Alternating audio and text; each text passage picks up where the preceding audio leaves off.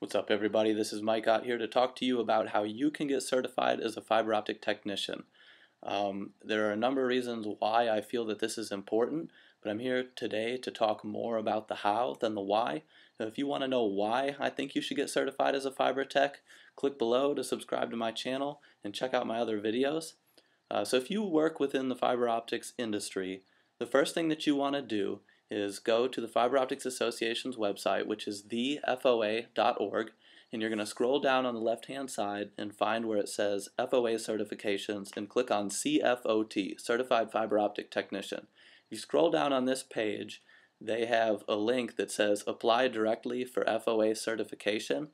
This is a form that you can fill out, and you're going to print it out, fill it out, scan it, and email it to them along with your resume. They're going to take a look at what it is that you do, make sure you actually work with fiber optics, and if they approve you, they'll send you the link to take the pre-qualification test, to take the actual certification test. Now, you are going to go to their instructional website, which is fiberu, the word fiber, then the letter u.org. There are, I believe, 10 different chapters that teach you everything you need to know to get your CFOT. You're going to go through each chapter one by one and take really good notes. Don't skip any of the material if you're really serious about getting certified.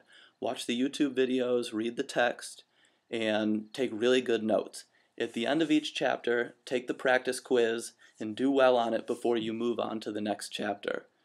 After you get through all 10, you're going to go out and buy 100 3x5 index cards, cost like 60 cents from the drugstore, and you're going to go through your notes and you're going to make flashcards based on all the notes that you took.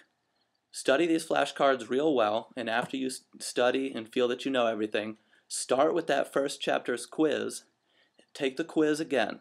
Any questions that you get wrong, make note of the question and answer and make a flashcard out of it. Do this for all 10 chapters. So now you got your flashcards from the notes that you took and from the practice quizzes that you took after you studied your flashcards. So you should be solid at this point on everything that they have to teach you. I mean, I took very comprehensive notes. You know, take pages and pages of notes. Make sure it's, sometimes I don't have the best handwriting, but make sure it's at least legible enough that you'll be able to read it and make flashcards from it later. I bought a pack of 100 flashcards. I initially made like 75 flashcards after I went through the quizzes and made flashcards based on the questions that I got incorrectly. I ended up with about 90 flashcards. A ton of flashcards. This one right off the top: define cutoff wavelength, describe chromatic dispersion, how do you set the range for an OTDR test. I mean, I made tons of flashcards and went and took the certification test, and you have to get 70 out of 100 questions correctly to pass the test. So if you follow this method, then you should have no problem. And another tip I would like to add is from the time you start going through the first chapter until you finish and take the test, you should try to make that as short of a period of time as possible.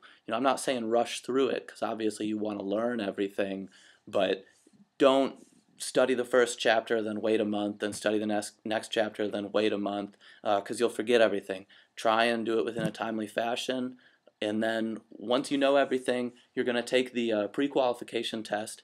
You take it on your own. It's a closed book test. Don't cheat on it, obviously, because then you're not going to get anything out of this. After you pass that, then they're going to give you the option of taking the proctored test, which is the test for your actual certification. Go down to your public library, tell them that you need to take a proctored test. It's something that they're pretty familiar with. They do it for university students all the time. Schedule a time and date with them. Go take the test. It only took me about a half hour, and I was taking my time with it. This isn't something that's hard to do, and it could really help your career. So I really feel strongly that it's something that you should do. And if you follow the method that I just outlined, you should have absolutely no problem getting certified as a fiber tech through the Fiber Optics Association. Take it easy.